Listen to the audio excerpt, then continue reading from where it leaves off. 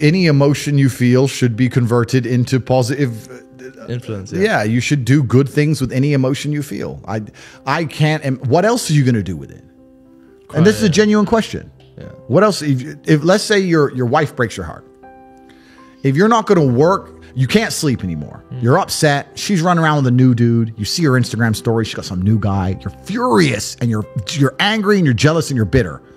You have all of this inside of you, but you're not going to go to the gym and work hard and become so fantastically in shape and so rich and so powerful that no girl ever leaves you again. You're not going to do that. No. What are you going to do with it? Text her? Try and explain to her? She doesn't care. Like, you can write the most perfect English. You can write the most beautiful words ever constructed.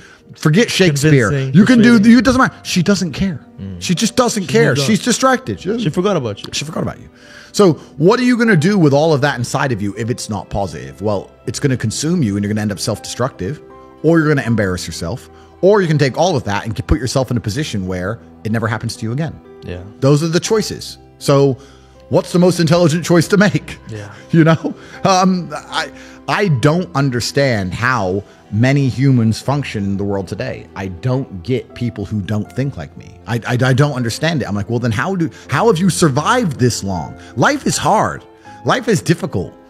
Maybe I've just been unlucky, which I don't believe in, but I've had so much trauma and bad events and negativity and stress and all these things that have happened to me.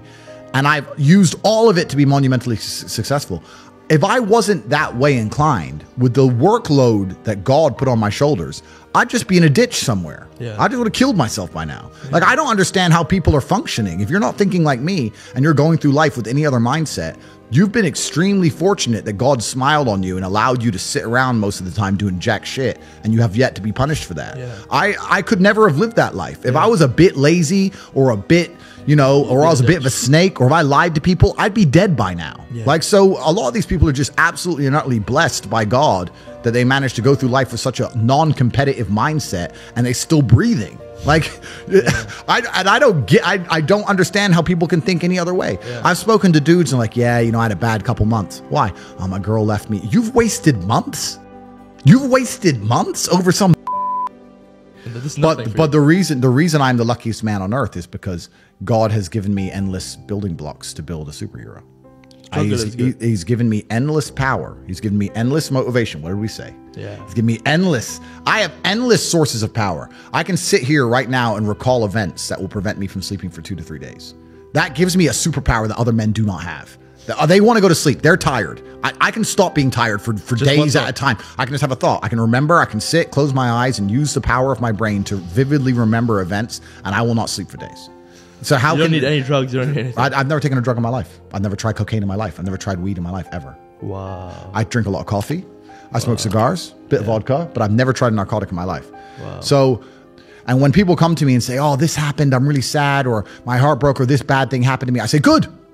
Thank the Lord that he's given you this endless source of motivation. You're wasting it. Yeah. That's your problem, but it's been given to you. Nitrous oxide has been given to you. You just have to use it in the correct way. So I'm the luckiest man in the world because all the bad things that happened to me have given me all the building blocks to become the most fantastic man on the face of the planet. I don't think there's ever going to be one person on the planet you're truly compatible with. I think there's going to be, you know, a few. And if you have your life in order as a man, truly and completely in order, then you're compatible with a lot more people. I think that if you're a man and you're struggling to find somebody you're compatible with, that's probably because you're a loser. If your life's in order, then you're compatible with a lot of women. Like me, for example, I don't need a woman to mother me. I don't need a woman to motivate me, to tell me to stop playing video games. I don't need her to do anything for me. I need her to be happy, positive, protect my spirit, pray for me, maybe little things, make me a coffee, some kind of small gesture. But my money's right, my motivation's right, my life is right. And if she is associated with me, by proxy, she's gonna have a fantastic life. I can't fly on my jet and put her on an easy jet. Yeah. Like, she's gonna end up on jets, she's gonna end up in the 5-star hotels, she's gonna end up not having to worry about money, she's gonna end up in the best restaurants. Yeah. By proxy, she's gonna have a very fantastic life. So you'll find that if your expectations of a woman are for her to be happy and you have a lifestyle that makes her happy, a lot of women are pretty happy, and you get along with basically all of them. It's kind of amazing how that works. It takes a very special type of character to still be dislikable in those kind of scenarios. Whereas if your life is less perfect or your reality is less impressive, boring, then you need a girl who's happy to be bored and then it becomes harder. Yeah. But I don't have any of those problems.